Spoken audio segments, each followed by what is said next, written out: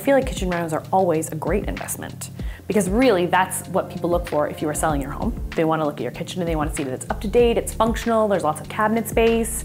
Joanna and Eric are a young family, they have 2 kids. They've lived here for a while, but their kitchen was very non-functional. And I think it had been renovated in the early 2000s.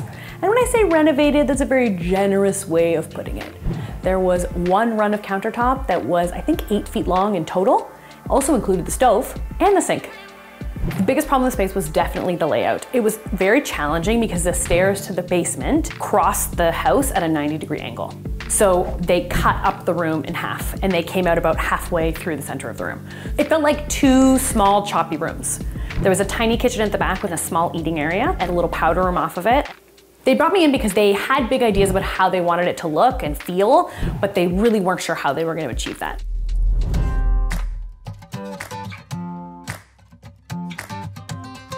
When we started out, the first thing we did, which is the first thing we do with all our projects, is to do a complete measure and then draw a million different versions of the plan.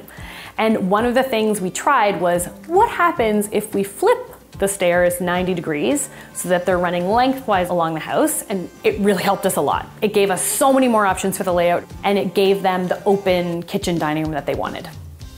There was a window that was existing that actually previously had been in the living room that was high and wide. And we thought that would be great if the sink was under it. So we kind of started, okay, because then we can do a deep ledge, and if that was the sink, what goes where? What I love about this house is the detailing on the windows, I find adds a lot of warmth. It feels kind of French, bistro, a little warm, a little bit aged, but also contemporary at the same time. We picked the countertops pretty early on. My clients, Joanna and Eric, were very decisive, which I love. They both immediately said, we love this countertop. It has movement to it. It doesn't look like stone, which they liked that it just looked like it was its own thing. And it is a light gray, but it has some taupey veining through it, which keeps it on the grayish side.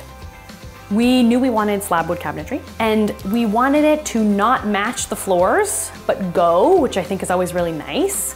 I either feel like it's either bang on or it's different. So we were focused on keeping the tone similar, but slightly darker on the cabinetry and a heavier grain.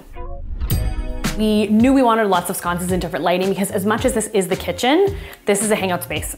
Thought a lot about the oversized light in the dining room because the round dining table is so large. It was important that there was something that had enough impact that wasn't going to be dwarfed. And I think the drama of the oversized shade is really interesting and catches your eye and really creates this warm, cozy, enveloping space in the banquette. And why a banquette here? Always a banquette, Rico. Well, number one, because it saves a ton of space. If we just had a round table here, the same size table would have to be pulled out a lot further to have enough room to get behind it. Number 2, storage underneath it. Although there's no hardware, they're all touch latch drawers, so there's storage all along the bottom. Number 3, comfort. Sitting in a dining chair is all fine and good, but sitting on a banquette is way more comfortable. It's like a couch. We make our banquettes generally 24 inches deep with a sloped back.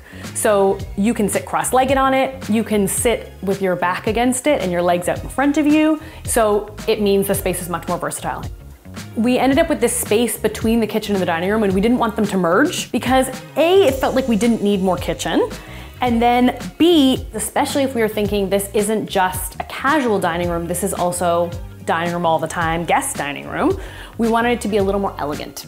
So with that in mind, we thought, would there be something useful? I mean, we're big believers in what we call the old command center, kind of a spot on the main floor to dump mail, keys, charge phones.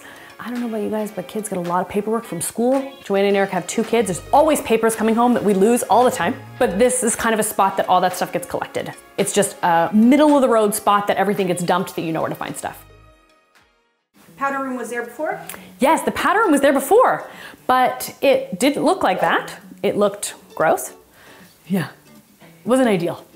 We clad the walls in a grass cloth, which I love. It's actually a vinyl grass cloth, so it protects the walls. It's wipeable, great with kids, but gives it a little bit of interest and texture in a subtle way. And then we put a little tiny corner sink in there, but we kept it really simple. I mean, space-wise, it doesn't take up a ton of space. In a perfect world, I would not have the door to the powder room near anything. But in this case, this was the only way that it would work, and it was more important to have the powder room than to not have it. They moved back in a few months ago and they have been loving it.